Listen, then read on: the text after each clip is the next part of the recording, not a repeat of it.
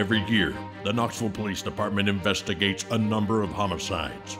Most are solved and cleared thanks to the hard work of the officers and investigators, but some remain a mystery. These cases are still open, weighing on the minds of the victims' loved ones and the detectives that work them. This is one of those cases.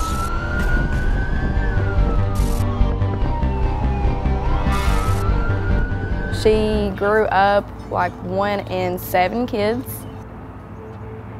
She went by Leeann specifically, mostly, Lily or Pocahontas. I remember the night before we all had went to the fair.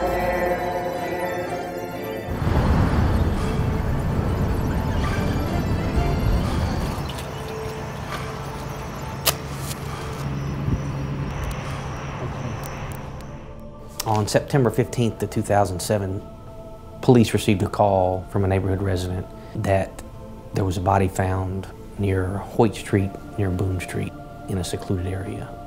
Investigators responded and located a female, partially burned, face down. The female turned out to be a Jennifer Leeann Law. She had bruises on her face and her arms, consistent with the struggle. The cause of death was strangulation, and then post-mortem was the burning of the body.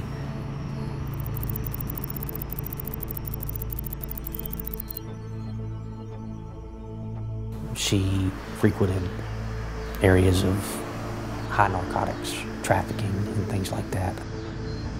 Investigators believe that she may have been involved in prostitution at the time, so her daily routine was not a routine per se.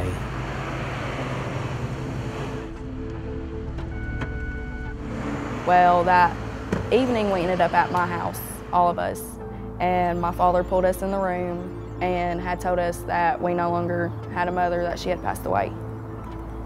I remember dropping to my knees and screaming, yelling. She had many struggles. Anything to get her fix, her drug. She was loved. She was a sister, a mother, a daughter. She was a lot to us. She wasn't just some girl running around the streets, you know. She did love us, and she showed us that up until the day she died. I'm missing out a lot. She doesn't see my baby growing up, my sister's baby. There was a lot that my grandmother and aunt had to teach me because my mom wasn't there. It could have been an accident. It could have been a fight that got out of hand, but it was definitely a personal encounter.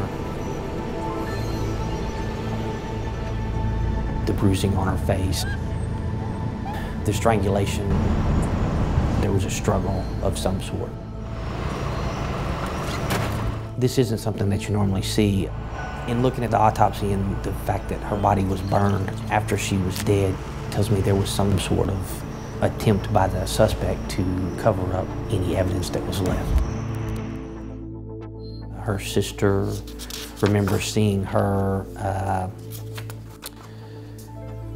possibly seen in a black truck, but she also heard that she was last seen in a gold Toyota Corolla.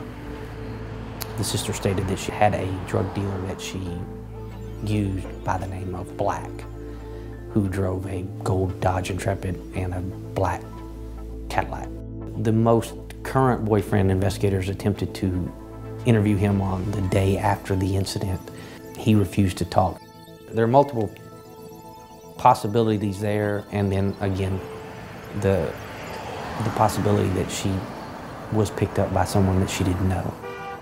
It's been a long time. And I feel like a lot of people just brush it off like it's nothing, but it's a big deal to us. September is definitely the time of the fair, so the fair would have been going on at that time. If anybody that's seen her on September 14th or 15th, or spoken with her on the phone, anybody that has information about the drug dealer Black or any of the vehicles that we've discussed, or anybody that may have overheard some information. If anybody remember seeing a fire in the area. I would encourage you, even if you've spoken to investigators in the past, to please call me. There's not a day that goes by we don't think of her. And I know that someone will find it in their hearts to help us out and give us the information we need to put this aside and to put our hearts at ease. Thank you. If you have any information on this case, please call Investigator Madison at 865-215-7021 or call Anonymous to the crime hotline at 865-215-7212.